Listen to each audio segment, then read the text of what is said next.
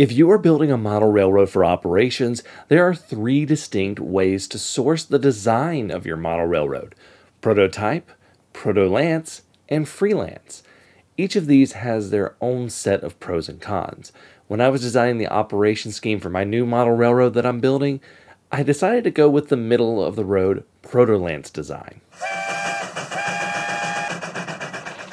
Hey everybody, my name's Jimmy. Welcome to Coffee and Trains. Today I'm drinking some McCafe McDonald's coffee that I made in our Keurig, and it's actually pretty good when you press the strong button. If you want to tell me what kind of coffee you guys are drinking and put it in the comments below, you can do it, and maybe you'll end up just like these guys on an episode of Coffee and Trains. Cheers, guys. Now, what is protolance? Protolancing is where your model railroad has a real-world railroad or area to base its operations on, but its operation differs in a few or many ways. It could be the route of the railroad companies, or even what it hauls. Protolancing is what a lot of people do for model railroading. So let's go through the process of protolancing through the design process of my new model railroad. Here is what the rail lines of Northwest North Carolina look like.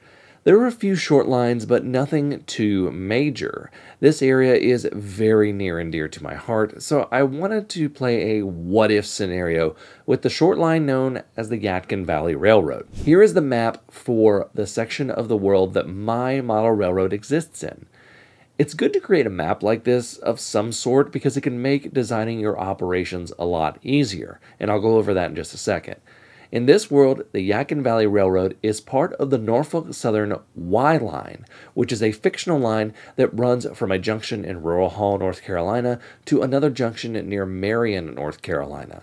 This line is affectionately known as the Builder's Road. This is because it connects the lumber forests around Jefferson, North Carolina, through an unnamed short line with the furniture plants near Lenoir, North Carolina, and the building materials factories near Elkin, North Carolina.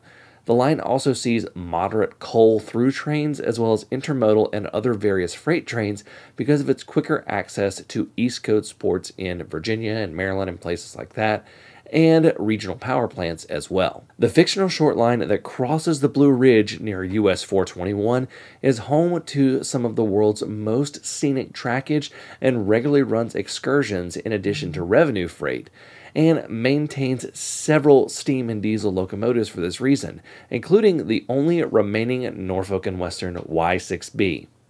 By crafting this simple backstory, I can create an entire operation scheme. First, let's talk through trains.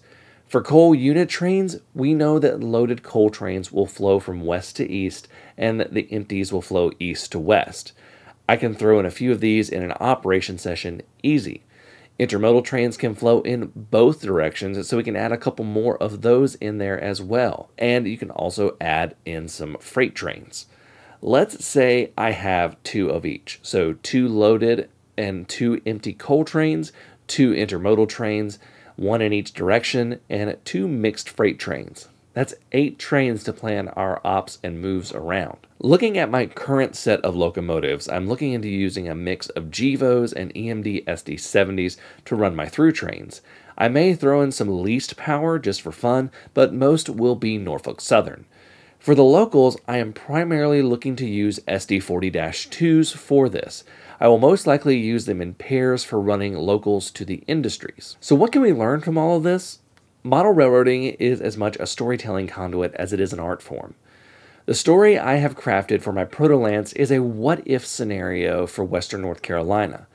North Carolina is a big furniture and textile state. I was born in High Point, North Carolina, a city known as the furniture capital of the world, and Lenoir was a furniture manufacturing hotspot. This alternative reality envisions North Carolina as keeping the furniture factories of the past and growing them so much that the Southern Railway invested in what became the Norfolk Southern Y Line. Protolancing is a great way to model an era that you love and still have all the creative freedom of a freelance layout. Thank you all so much for watching. Until next time, I'm Jimmy from the DIY and Digital. Stay safe, be kind, drink some coffee, and happy railroading.